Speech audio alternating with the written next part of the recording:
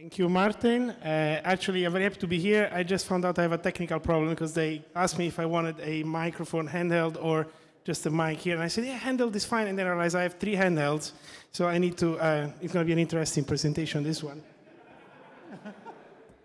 But anyway, so here we go. We're ready. Yes, we're ready. The clock's ticking. This is not ticking. Okay, yes, it's ticking. So here's the story that we like to tell ourselves, is that quantum computers are coming. And we really believe this. Now, we don't know when they're coming, but basically, at some point, we will have something that is able to run Shor's algorithm. And then, essentially, this is what's going to happen. Sorry, Adi.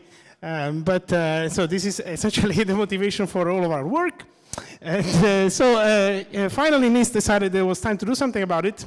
And they launched a competition. As we know, we're all here for that. And so now we have many schemes that are based on many different problems and assumptions, and they feature many variants, and they all achieve different levels of security, and they all have a lot of parameter sets, and they have many parameter set per security level. So in the end, we felt that we were a little bit confused, and we had trouble navigating the competition.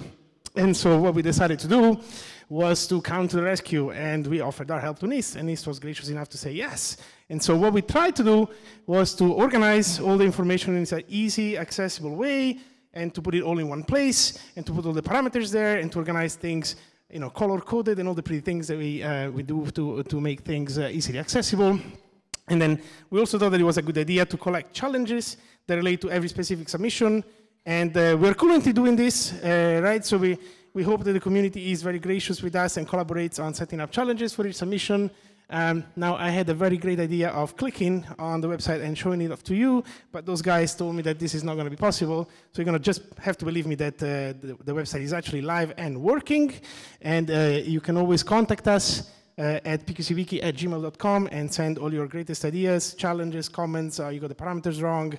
This is not a code-based, it's a lattice-based, and all sort of comments that you may have. Yes, this is all. Thank you for your attention.